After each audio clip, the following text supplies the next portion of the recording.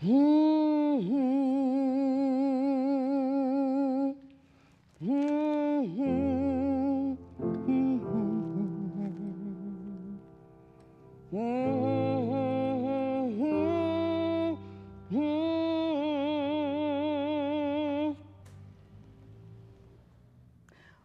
now, I didn't hear nobody coming through them church doors. Mighty quiet bunch y'all are. Mighty quiet. Quietest church mice, I'd say. Yes, indeed. Sneaked on up in here just as quiet. Caught me sitting here putting my Sunday school lesson together for Sunday morning. Meditating back on my life. Oh, my goodness. Pardon my poorly manners. Didn't even tell you who I was. Mary's the name. Mary Bateman Clark. Mary Bateman Clark, wife of Brother Samuel. Me and my husband Samuel, part of the beginnings of this here church. The Bethel AME Church of Vincennes, Indiana. That's where y'all are.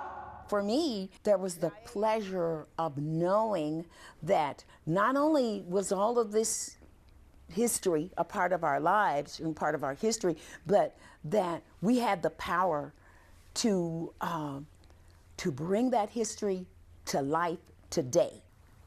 It's about pride and dignity. One reason I wasn't going to be no slave.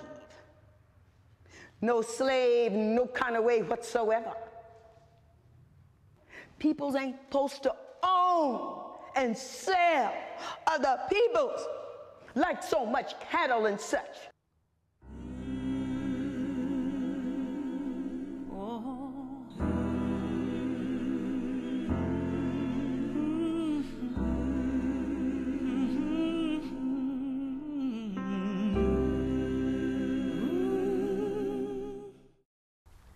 I grew up in a household with a father who left the Knox County area and never went back.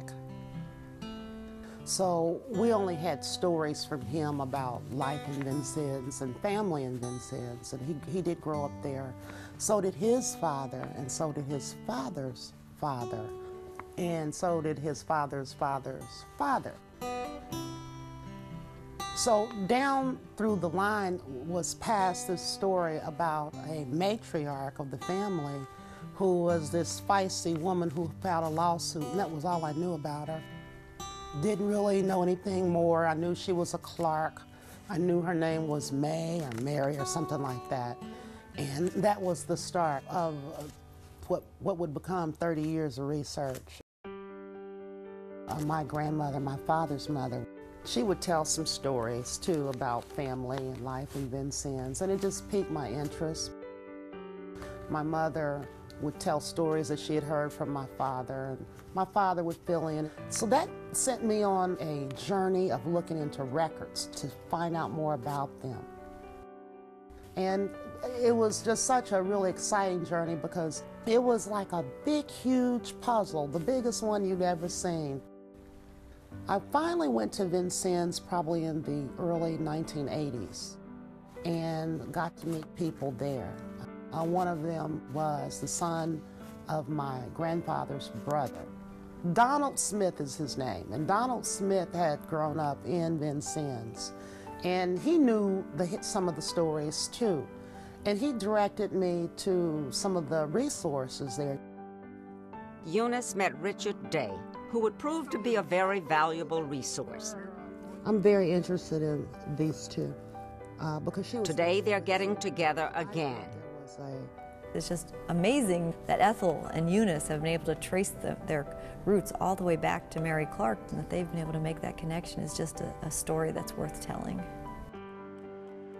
Well, Eunice came to me and we sat down and talked about all of this history and all of this work she had done over the 30 years. And as she presented the material to me, being a lover of theater, I said, yes, this is something I can tie into and let it come to life on the stage for people. And that meant so much to me to be able to do that for a relative